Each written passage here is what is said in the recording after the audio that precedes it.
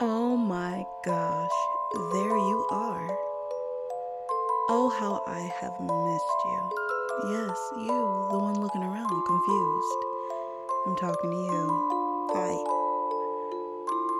You know what I realized? I haven't told you exactly why I call myself what I call myself. So allow me to explain. Let's begin. Have you ever wondered about the curtains that draw people out? What happens behind closed curtains is not as romantic as many people imagine it to be. In fact, it's like a lifting of a veil that opens the doorway towards its deepest and darkest desires of the living, unliving, and the indescribable alike.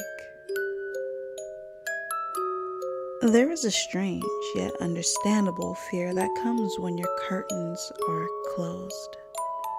The illusion of being safe in the privacy of your own home can quickly turn into a lasting nightmare. But here's a secret.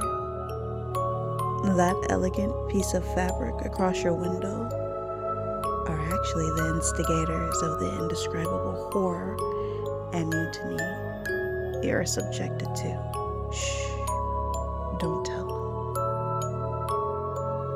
them. You see, the curtains aren't only there to instigate unspeakable things, but they are also there to witness the slow yet excruciating death of your sanity. Hello, I am the curtains. Enjoy.